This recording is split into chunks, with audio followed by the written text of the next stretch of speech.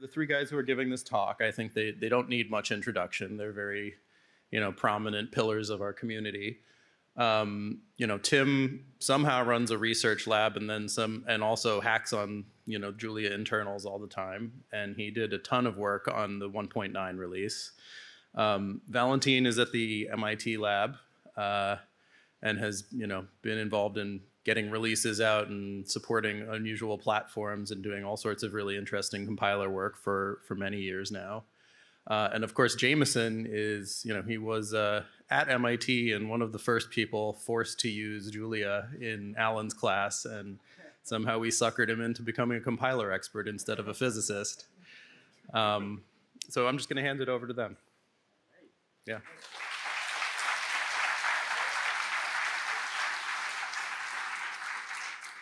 Thank you very much. So I'm Tim Holy. I'm Valentin Churavy, and we should say all three of us are not CS people originally. That's true. So we have one neuroscientist, one cognitive scientist, and one physicist doing compiler work. Yeah. Also, happy 10th JuliaCon. We're very excited to be presenting that here. So.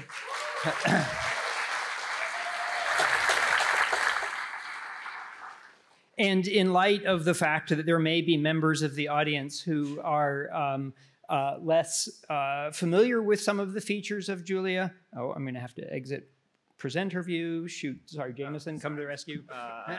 How do we start the video?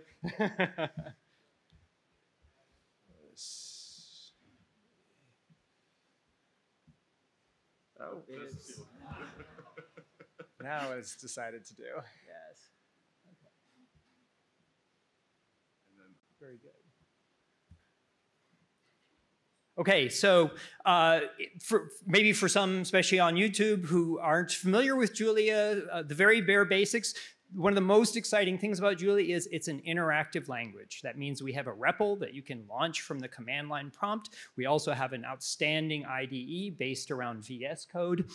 And the interactivity of Julia makes code development a joy, right? So you can load packages, either that come from the rest of the world or ones that you've written yourself. You can get those packages to give you some data. You can inspect bits of data by printing the information about it, the REPL. You can also engage very, very powerful visualization tools to see your data in ways that would be extremely hard in a statically compiled language. If your code you discover at the moment of sort of playing with things has a bug in it, as long as you've loaded a package called revise, you can just hit a line in the Stacktrace that you think might contain the error, hit Control-Q, be taken immediately to the spot in the source code where the bug occurs, fix your error, save the file, go back to the REPL, relaunch it, and then after a greatly exaggerated delay, your code reruns and you see the final outcome of the operation. So it makes interactive organic development of your code a real pleasure.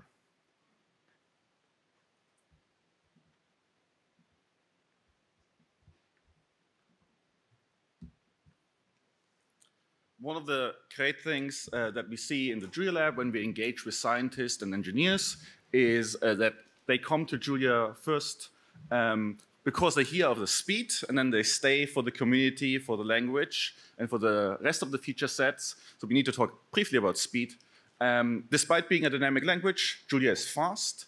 It has been successfully used for large-scale HPC applications. Even 2017, Julia joined the Petaflop Club. One of my favorite quotes of all time is from Katie, where she bemoans the fact that porting her code from C++ to Julia on this GPU was too easy. And of course, you can actually compete with native language with C, C++. You can write fast matrix multiply codes in Julia directly without having to go to a native language. Another noteworthy big picture feature of Julia is it's an extremely expressive language, and that lets you move mountains relatively easily. One of the favorite examples of mine that I've encountered in my own work is a task of taking a 1 terabyte movie over time of 3-dimensional volumetric images, and what you're looking at moves over time, and so you want to dynamically align it. You want to be able to send this aligned movie to a visualizer. It would take you hours if you had to write that out to disk, but in Julia you can do this lazily. You can in other languages too. For example, in Python, there's a truly impressive, outstanding library called Dask. It's the work of hundreds of people, has received a lot of funding. It's about 12,000 lines of code, excluding comments and all those kinds of things. You can do the same thing from bare metal Julia in 12 lines of code. And I promise you, you'll be much happier with the Julia version because it runs about 40 times faster and is more flexible for future computations that you want to do on that data set. Oh, sorry, no, this one's me too. Sorry, another one. And then I think one of the things that I'm really excited about as somebody who teaches, especially newcomers to program, is that I think Julia is getting easier and easier to recommend to newcomers. So it's always had some really or at least recently had really wonderful features, the ease of installation, a package manager to die for. What has been a historical problem, which was latency and sort of sluggishness, is getting a lot better. And so, I think that's lowering the barrier for people who have undemanding compute needs as well, and being able to say, no, Julia is starting to get to be good even for that group of people. It's getting, I think, increasingly easy to learn. There are more good learning materials. We're improving our error messages and things like that. One of the biggest areas I think that's still holding it back is that you can't always easily use Julia to write deployable code. And I think once we overcome that barrier, I don't think there will be any technical reason anymore not to say this should be the language of Comp Sci 101. And Julia is a parallel language, so we will promise in this talk race conditions and interruptions for multiple tasks running at the same time. So let's talk about the new Julia features that are coming. It's been really interesting also to look at the development cycle of Julia. Some might know that in February 14, 2012, REPL published a blog post, Julia 1.0, that then quickly got renamed to Julia 0.1. Then over the many years, you might look and think about when did you start using Julia. We then had our first 1.0 release for real now, this time in 2018. It was a long-time support release. Then over the years, releases have been coming at a steady rate. 2021 is 1.6. It feels much longer ago. Like I feel like I've been living with 1.6 for like a decade now, which is the current long-term support release. The most recent release was in May this year, and hopefully we'll see at least another release this year for 1.10. It's currently working its way through the release process, stabilization, making sure that we catch as many bugs as we can before we put it out to you. One of the interesting graphs to look at, this is the Julia commit frequency on GitHub. And you see that there is an increase in contribution, and then suddenly there's a decrease. And that sudden decrease is 1.0. And what it really meant is that the language was stable enough that we felt confident in saying, hey, by the way, we don't need to change this syntax or that core feature every other day. And people started building large-scale software projects on top of Julia. And this doesn't mean that Julia core development is unhealthy.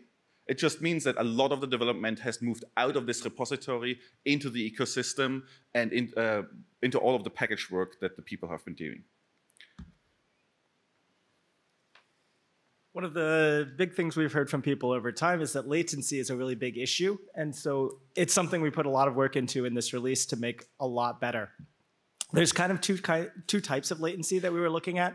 One is the time to load. So if you have a bunch of packages, whether or not you're using them, it costs some amount of time to get them loaded and into the REPL so that you can start whatever process you're doing. And then the second part of that is once you've got all that loaded, actually starting to solve whatever problem you want. And so these were kind of the two key benchmarks that we were looking at this release. And you can see from the graph, we've made a really big increase in a reduction in time for both of those. So 1.8 loading plots was 11 seconds. So it's kind of a lot to try to restart the REPL. Now in 1.10 alpha, we're looking at 1.5-ish seconds. And so it's just so much quicker, so much snappier to restart things. But even once that was started, in 1.8, it took another almost 10 seconds before you could see your plot.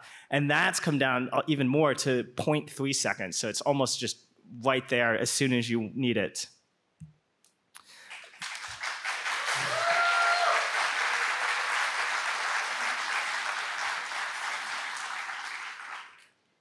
This has been a bunch of different things that we've had to do to really get this to work. And so one of the major contributors to the latency was LLVM. We use LLVM because it's really effective at taking whatever high-level code people have written and turning it into something fast. But it takes a little while to do that, and that was a big contributor to the latency. And we didn't have a mechanism to store all of those results. So every time you restarted Julia, it would have to restart from no context. And now that we can save those in the background without any change in workflow, we can start up the packages much quicker, and then once they're started, the code is already ready to go.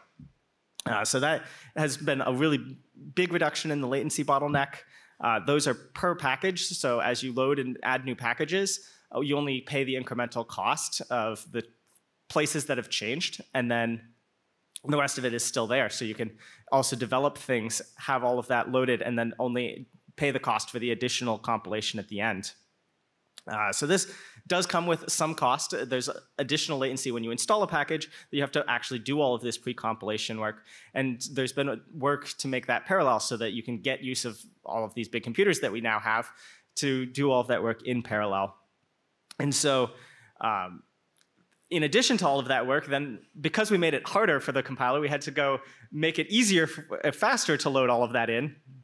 So someone created this package called Omni package. It's not a functional package. It just loads nearly 500 packages from the ecosystem that all of you have written and combines them together and just stresses out the load time and the runtime system as much as we can. And so stressing it a lot was the amount of time you could probably go make a coffee in 1.8. Now, in 1.9, we should see about 37 seconds. But in 1.10, that's coming out hopefully in the next couple months. We've cut that time down again, and we're still working on cutting it down some more. So we may be changing Jeff's workflow again. We'll see if he has time for email anymore. All right, now it is worth saying that while the sort of core features that Julia needs to get rid of latency are starting to be fully in place, there is a little more work that can be done in core Julia, but I want to emphasize that the community can also play a big part in helping, especially people who don't know Julia, have a pleasant first user experience with Julia.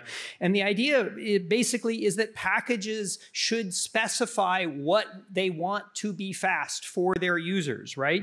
And so, for example, if you're a developer or a user and you're discovering that 1.9 or 1.10 aren't solving the problem for you, you should take a look and see, spend a little time looking and see why. If a key package isn't loading a particular package called precompile tools, that's a bit of a tell.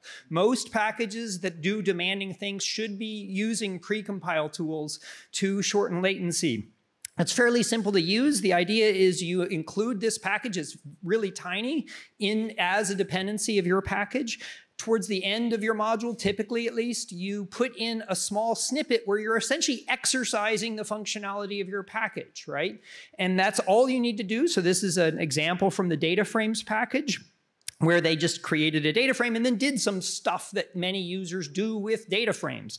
And this took the latency of data frames down by something like, I believe, 20 to 30-fold, just by adding these 30 lines exercising 30 different things you could do with a data frame. So if you haven't looked at this for your packages and you're still unhappy with Julia's latency, you should look into the documentation and precompile tools. There are a lot of other tricks and that it can do, even as a user, if you're not going to contribute to packages or you're using very unusual combinations of packages, there are still things that locally you can do to improve your experience. So check the documentation for details on that.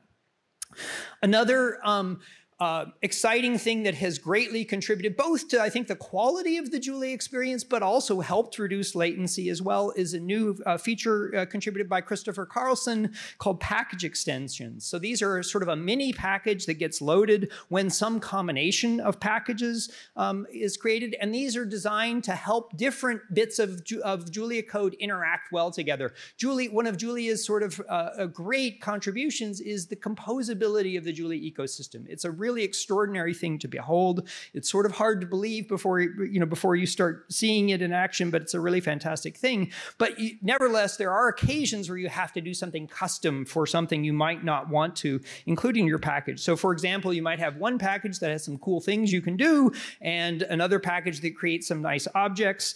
These packages are completely independent of each other. Many times they can just be put together just fine, but if you need something special to be done and you try to execute that and it throws you an error, then now, thanks to these package extensions, you can very pleasantly fix this. What you can do is you create a small mini package, in this case added to package A, that gets conditionally loaded if you happen to have package B in the system. So the user doesn't have to know what extra thing needs to be added. It just happens automatically. And now, now when you try this, it automatically works for the very first time.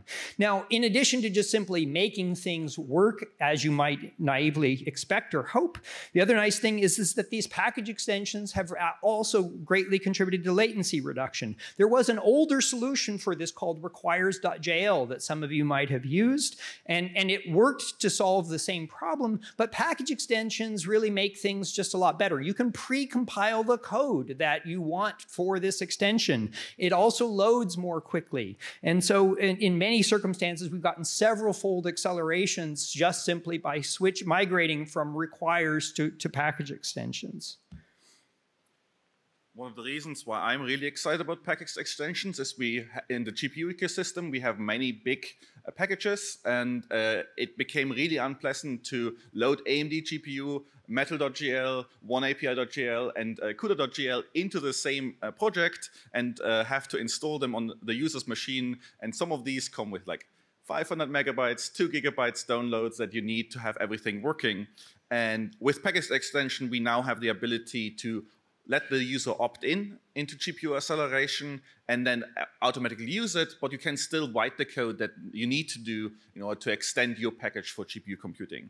If you want to learn more about this, there's a package called difficute.gpu.jl where we basically wrote a little blueprint of this, and it now supports all of the different GPU packages without having to have them in the project.toml and load them unconditionally.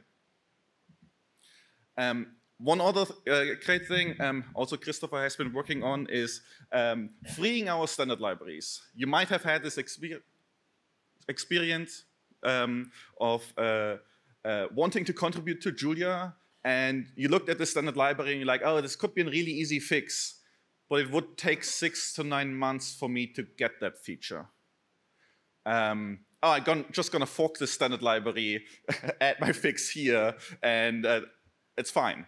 No, what we really would like to be able to do is have standard libraries that come with Julia, bundled with Julia still. Batteries are included, but they can be upgraded independently of Julia.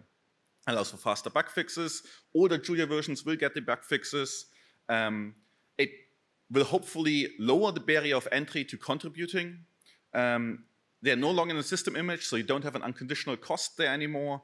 And right now, we only have one example of this, but hopefully over the next couple of releases, and this is a call for contribution, we can get to a place where Julia will eventually have all standard libraries, and even more, I have evil plans, be rechargeable instead of becoming stale over time.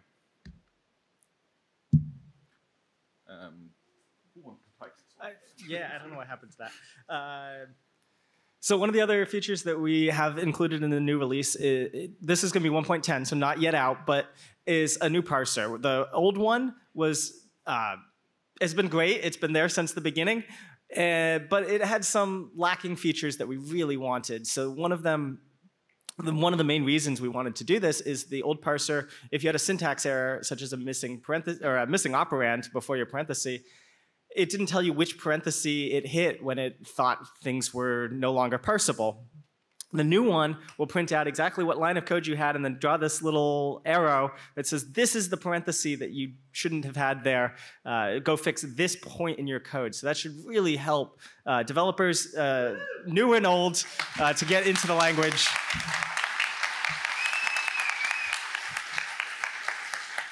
And then additionally, there's new tools that are being developed on top of this because we have this ability to track exactly which statement and which part of the statement went into the code.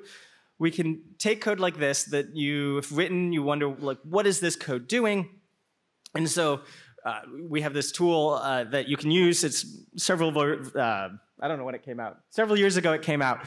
So it's called Cthulhu. It's a package that allows you to introspect the code.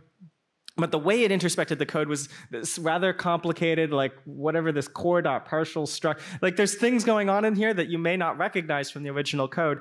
And now with the new parser, it allows it to figure out, okay, this expression that was generated internally actually mapped right back to the syntax that you had typed in. And so you can see it's the original code, but also with all of the types added. And you can see it returned any. And so then you could try to look back into why did this code return any? Why is it slow? Or what is it doing? Is this also me? Yes. Okay. Not the only thing that improved in the REPL, it turns out, this release. We've got new key bindings. So if you hit Alt-E, it'll take whatever you had currently typed into the REPL and say it was some very long, complicated expression you didn't think was going to get that big, and then it now suddenly is too big for your terminal. That pops open your favorite editor, and you can finish editing that using all of the normal features. And then when you save and close that, it puts it right back into the REPL where you were, so you can run that. You can change the contextual module. So if you're developing some package, you want to jump into that package so you can tweak it at the REPL. You can now do that. If you've used some notebooks in the past, you may have noticed they have a numbered prompt. Julia usually just has the word Julia as its prompt. You can now activate that in Julia so that you have a record of all of your past outputs, just has a global dictionary that stores all of the past outputs, and you can index that. And finally, if you want an even fancier REPL, oh my REPL has now gotten even more features, and so you can load that up and it will extend some of the REPL things even further. Tab completion is now powered up even more by Julia's inference system. So if you look closely at this code, there's a lot of dynamic behavior here. It's a dictionary. You can go and change this anytime you want. It's a dictionary any. So you have no idea what object type it has in it, and it has arrays of type any in there. And yet, when you index into this D1 of 2 dot, it knows that that was an imaginary number. And so it tells you what fields that imaginary number has and what methods it has without needing to assign temporary variables. Like it's very cool and clever.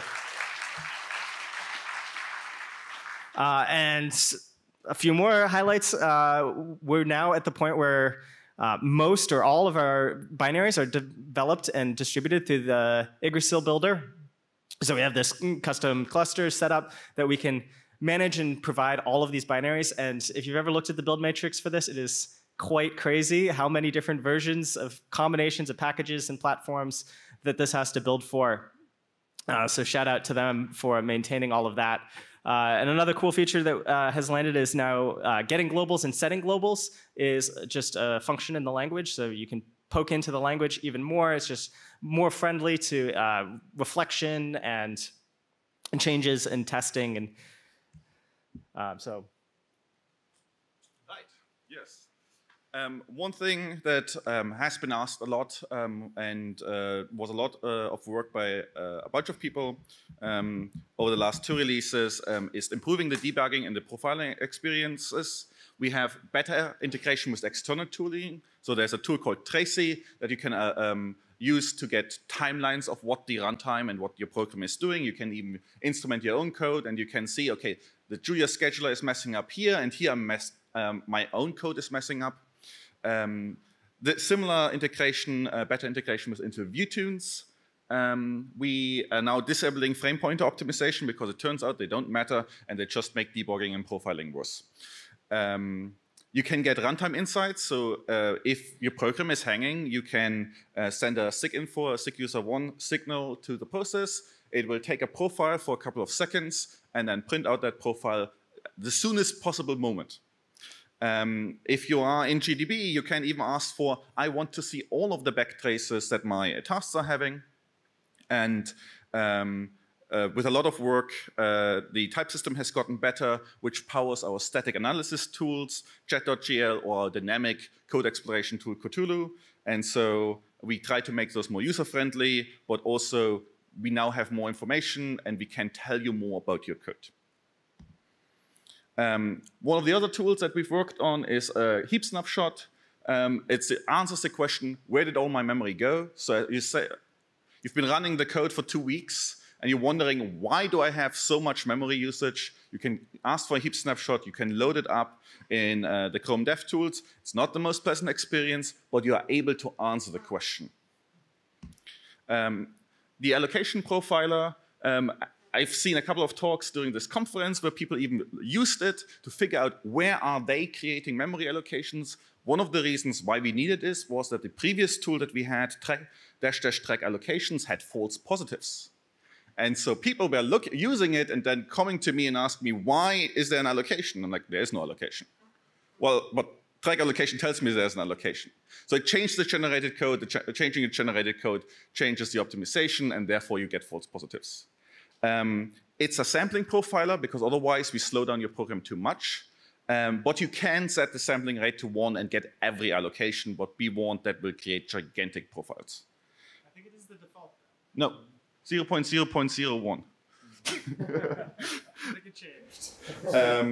There's a library called pprof that you can use to generate these flame graphs to analyze it. And coming soon, TM, in Julia 1.11, we finally will have types for all allocations, and you will no longer see unknown allocation for some types.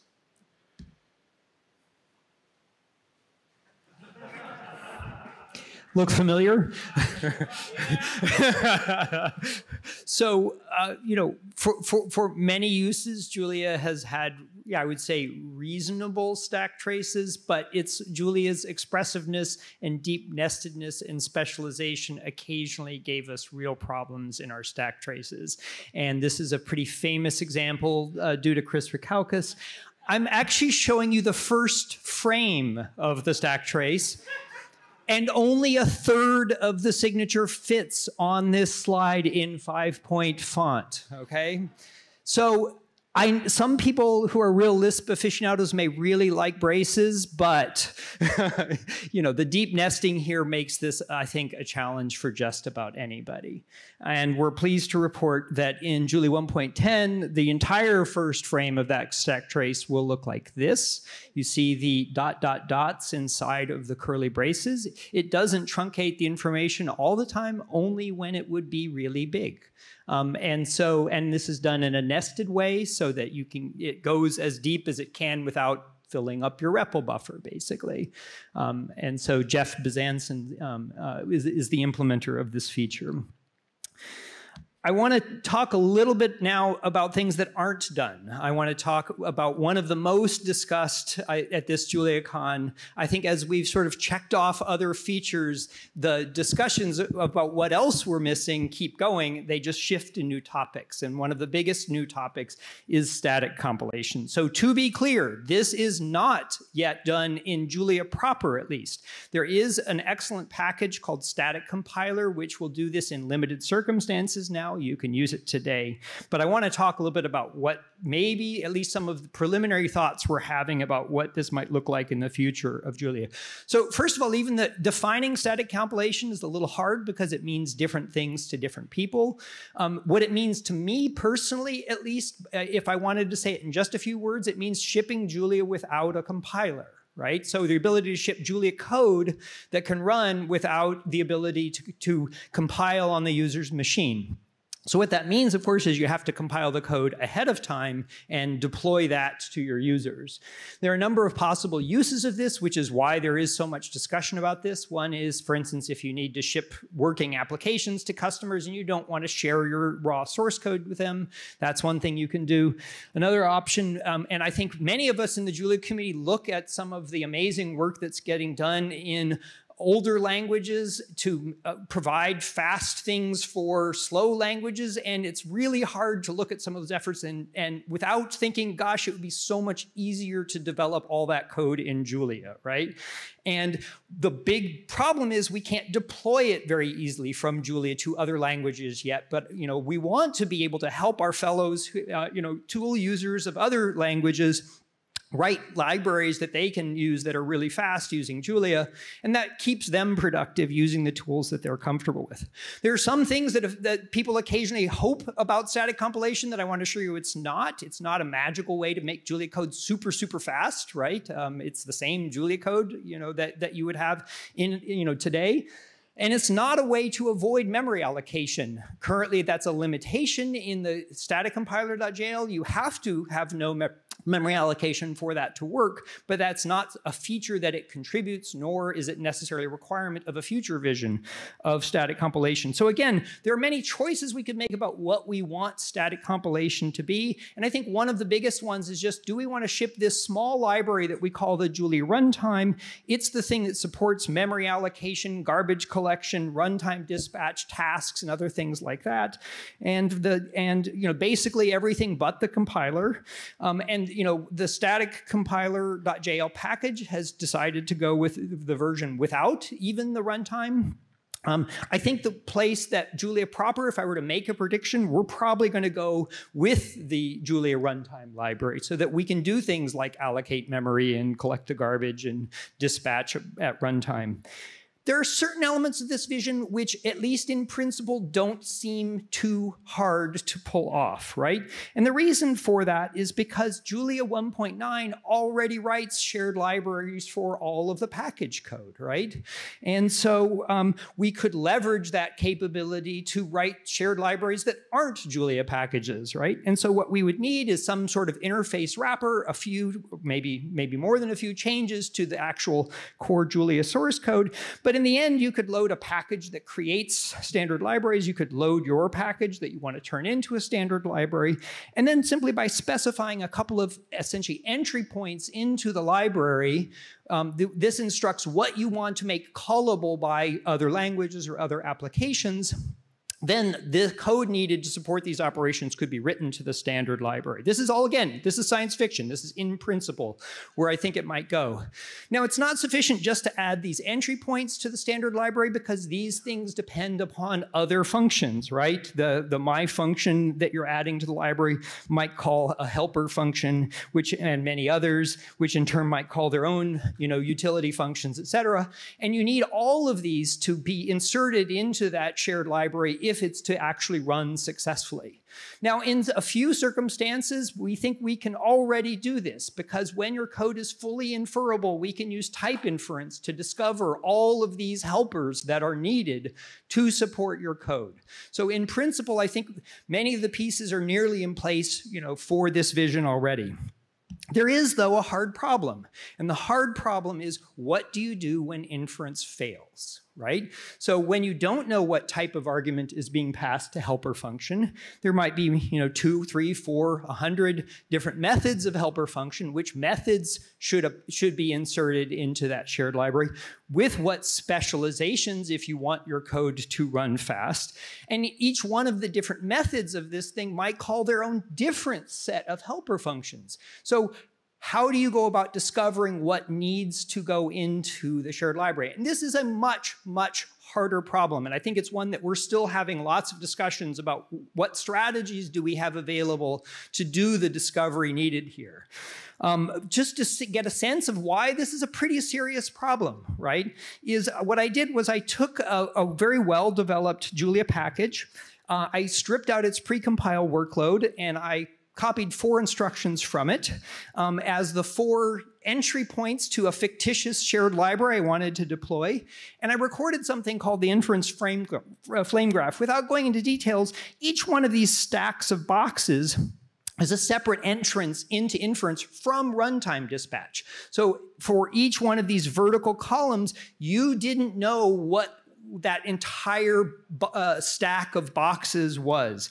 Altogether, there were 192 separate entrances into inference via runtime dispatch and an unknown number of executions of previously inferred code from runtime dispatch. So the conclusion is that the vast majority of the code that you need to turn this into a shared library cannot be discovered from the entry points via inference. That's why this is a hard problem, but we have a few interesting ideas. It's going to take some time to develop those ideas, but stay tuned. I'm optimistic that we're going to make maybe not, complete progress on all aspects of this problem, but I think there will be a substantially good thing that will eventually arise from this, but we will see.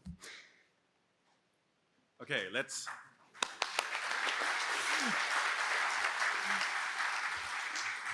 change tack a little bit, and let's take an update from the accelerated computing ecosystem. The GPU ecosystem has seen a lot of development over the last year or so. We now have much more robust support for a lot of the vendor libraries. AMD GPU has done a lot of latency work and performance improvements. CUDA got easier to install. And we now have major support in kernel abstractions for all of these backends so that you can write device-independent code in Julia and then choose to deploy to whichever supercomputer you want. One caveat is, and we noticed this in a big recent HPC application, is the latency improvements that are equivalent to what package image is now for Julia proper. They are yet to come. Hopefully they will materialize, but that is a lot of work, and we will see when that will happen.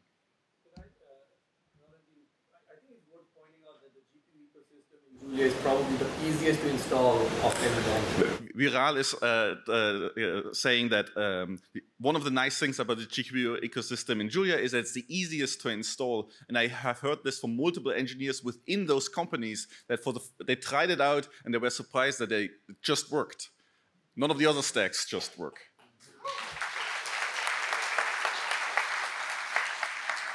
One thing I'm really excited about, and there was a talk at this JuliaCon about this, is that Julia now runs on IPUs. This is a new kind of processor developed by Graphcore. It's a multi-instruction, multiple data processor with many cores.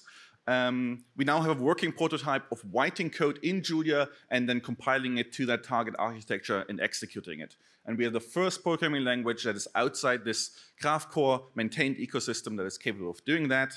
And it's really a success story of how we are using and leveraging LLVM to make these kinds of targeting new and weird architectures possible.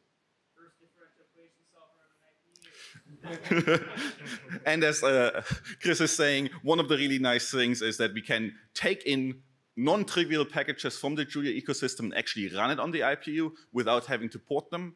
One of them is being differential equations, and even you can do AD on these devices.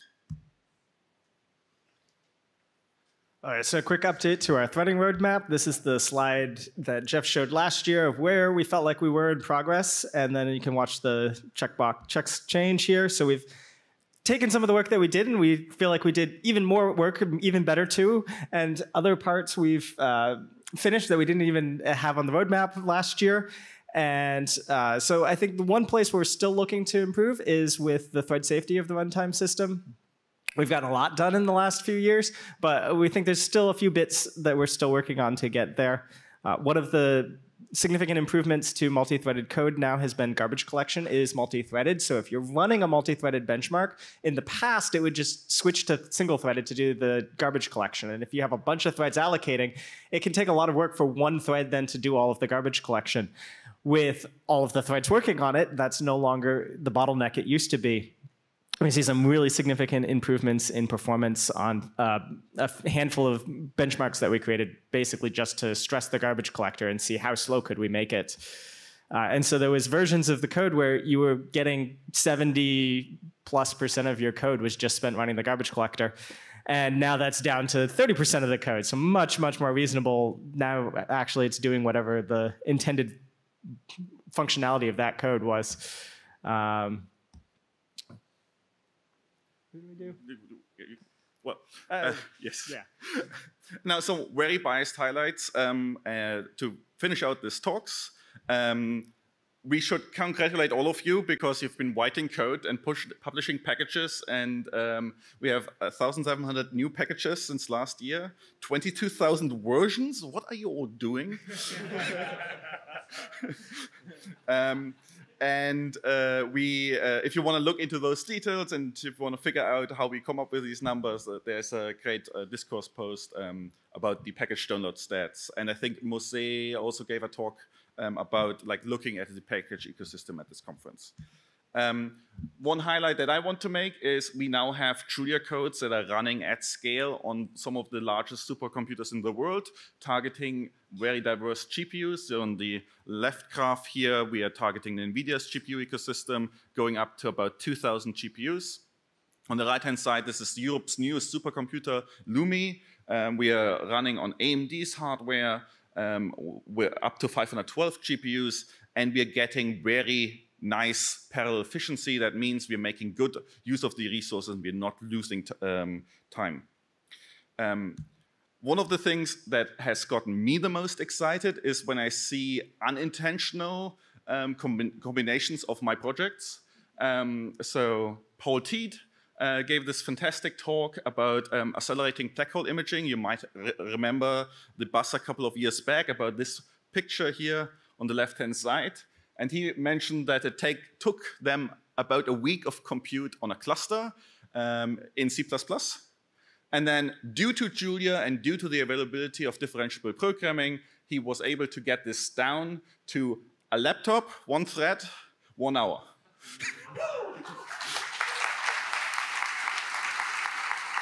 Of course, it's not just that Julia is magically faster, but more that it allowed for the development of better algorithms and using better tools to solve the problem. And apparently this is something new that I hadn't seen before, is that he's now going the next step and saying, well, now I have so much more compute time that I can waste. Can we make the pictures even prettier? And as I said, we only gave a very thin slice of what is happening in Julia. There are a lot of Julia organizations that work on different parts of the ecosystem where people come together and collaborate. And this is just some of them. At some point, they will no longer fit on a slide, and I'm sorry. Thank you.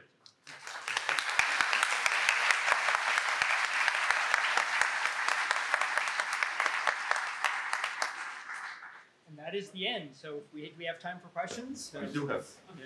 Yeah.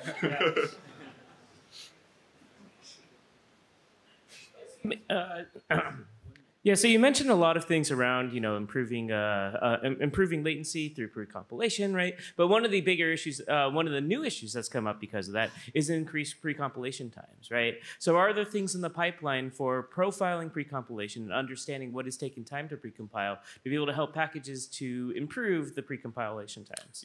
Yeah, so there are two things that happened. One of them is in Julia 1.10, we parallelized the precompilation, which reduced the time if you have a parallel computer. If you're on a 2-core laptop, I'm sorry. And then some of the work that Cody has been doing is about giving visibility into what we are actually doing at the runtime and what methods are getting compiled and how much time is being spent. And I think we will get more and more insights, but the question is also how do we make those insights useful and actionable? Hi. Like you mentioned, it feels like a decade since 1.6, right? And there have been quite a few releases since then in just a few years. I use Julia in an enterprise setting, and we need to stay on the long-term support release. So when do we get all these cool features in the next LTS release? No comment. We've been having internal discussions, and Stefan is eager to jump in. I think there will be one in the next couple of releases, but we will see which one precisely. So my comment is you don't use the LTS. It's fine to use the LTS, but I think people are way too conservative about it. It's very reasonable to be on the latest, one of the latest releases. The comment from the audience is that we had a user who has just moved from 0.4 to 1.0, 1.6. So the performance improvements are important to everyone else in the room. As a small-scale hobbyist programmer, the couple of things that I care about are being able to have my documentation and my testing all work from a single environment rather than having to keep multiple manifests in sync, and the improvements to macro hygiene that Dave Moon suggested.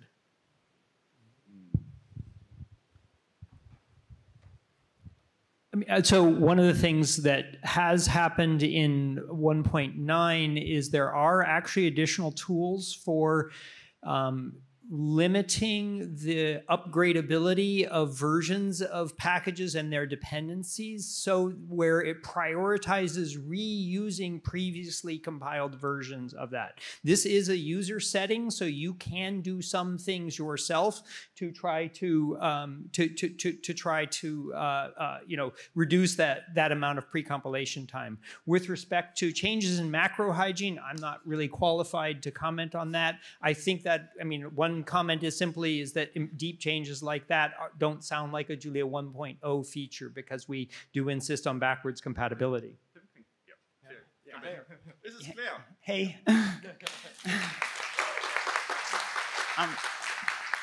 Just to answer the second part of your question, the improvements to macro hygiene that David Moon suggested, I don't know, years and years ago. I have a prototype of macro expansion which does that. There's a draft PR on JuliaSyntax.jl if people want to look. It might work if you try it, but might not.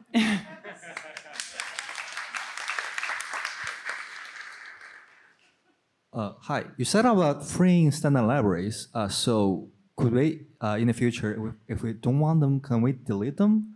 And will there be numbered versions that, so that you put in compat in your project mode? So, and you also keep the compatibility for new Julia versions. So yes, they will just be like normal Julia packages. They will come with Julia because that's part of what users expect. They expect that using statistics actually works. They will come with Julia, but they will be upgradable. You can pin them independently. You can switch versions independently. And that should all work, just like normal Julia packages. Last question. I'd like to know if there's been some plans for the debugger, because I've used it and I find it a bit brittle compared to other languages. It would be great to have a more user-friendly debugger. Yeah. So okay, first of all, I fully agree with that. So one of the challenges with the debugger is the debugger is interpreting a intermediate stage of the compilation chain. And from a standpoint, so I would say that there are two big problems with our current debugger. One is it's slow, and the second one is that it sometimes has a level of granularity that you probably don't want, right? And in particular, one of the most famous examples is all of the internal machinery for keyword arguments you occasionally sometimes step through. Now, I assure you, on every single new Julia release, I have gone through and updated a pattern matching algorithm that attempts to detect, is this next blob of code probably due to handling keyword arguments, in which case I'm going to lie to you about, I'm just going to jump over the whole dang thing, basically. But that breaks with every single Julia release and sometimes misses specific patterns. And so, first of all, file bug reports if that pattern matching isn't working. I know it isn't working on 1.10 right now because I just got bit by it myself, but that one will be updated. I'm super excited about Claire's work on Julia syntax because it's the first step in the process to being able to annotate the code at different stages of the compiler pipeline to say exactly which bits of source code this came from. And if that gets integrated, all of that complicated reverse engineering of this lower code probably came from this can just go away, and we can reliably step through the code as you, the creator of the source code, would be expecting. That does not solve the other problem with performance, but I think, again, once those annotations are in place, We may be able to write faster debuggers that work on an even later stage of the compiler pipeline, like after type inference and maybe after Julia's own optimization passes, in which case I think I'm hoping we'll get at least a several-fold improvement in speed. It's still not anything like compiled code, but I do think there is a path forward to making it a better experience. It's a pretty mixed experience right now. I'll grant you that, but I do think there are ideas there. They're just hard. There's a lot of engineering that has to happen first, but I think we're on the trajectory to make that happen. I wanted to just make a quick comment about this slide that, we have a lot of beautiful art in the Julia ecosystem, and a lot of it is thanks to Cormulian, who's here for his first JuliaCon. So, thank you.